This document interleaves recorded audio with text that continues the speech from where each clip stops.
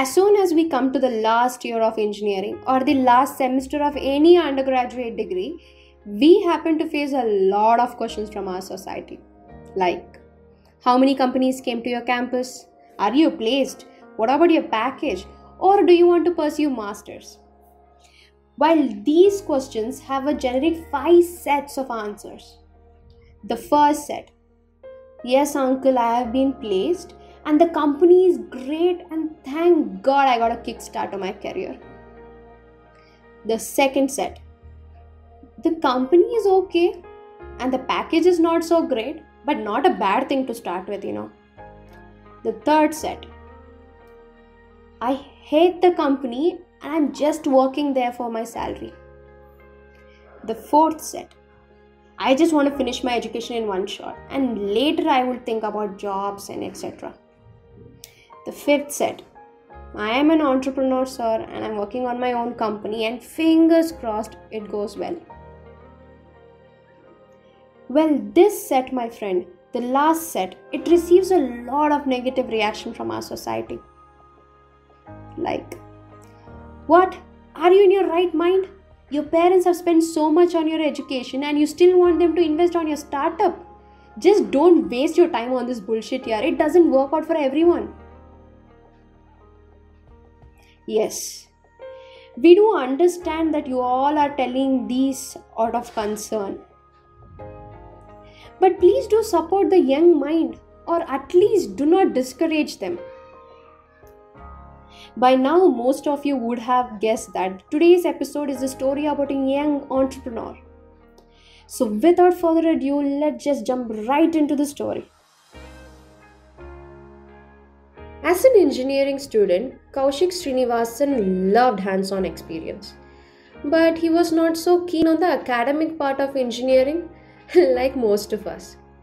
Since he had a great profile through competitions, paper presentations and projects, he got an internship offer from a company named Sperro Mobilities, where he worked on building an electric motor and met his entrepreneurial mentor, Sir Motilal Shivasubramaniam, the CEO of Sperro Mobilities. This exposure gave Koushik a spark to start his own electric vehicle company named Mekalos Motors.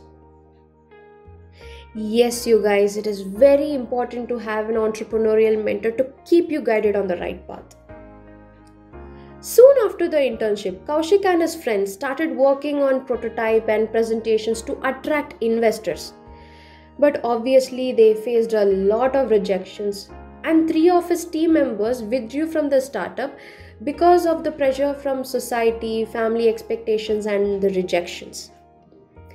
During this time is when Koushik realized that building a strong team is more important than having fancy websites and marketing strategies.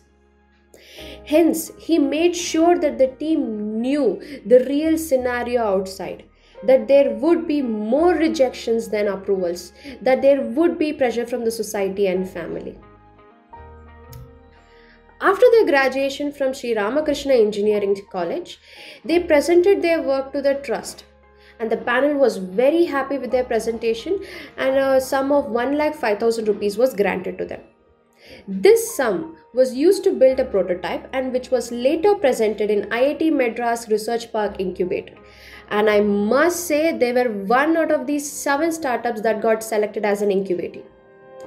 But due to the pandemic, they couldn't stay on campus and work on their model, and the funds were also not released. But this didn't stop Koushik. He got his team motivated to work on many freelance custom motor designing projects and motor brokerages to raise their funds. And after a great deal of struggle and explanation, he got his parents to invest in his startup. He used up all the money that he had earned and his parents' investment to bring his dream to existence. Finally, he had successfully built an e-cart named Tusker that could transport 780 kilograms of cargo, excluding the weight of the driver. Congratulations to Koushik and his team for making up to this point despite all the odds. Signing off, Aishwarya, Manjunath.